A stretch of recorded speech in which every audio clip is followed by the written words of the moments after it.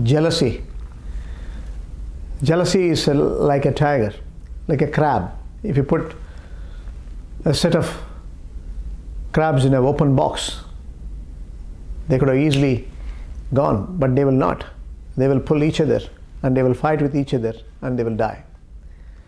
So the story is telling you a clear meaning that jealousy can only destroy one's own self. When it comes to corporate management or country's management or family management, avoid jealousy. If others are successful, we should be more happy.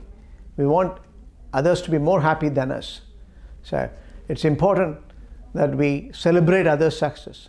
We want to make sure we learn from others' success stories. So corporate management is all about recognizing the opportunities and remodeling or plussing in terms of your reorganization. So most important thing is to understand the success of anyone is contingent on recognizing the reason for the success and replicate in your policies, procedures, process. We have seen houses have been destroyed. We have seen countries have been encroached out of jealousy and turned into deserts.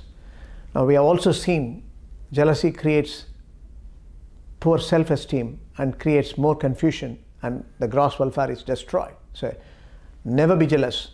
You as a person, we as a team in corporate performance.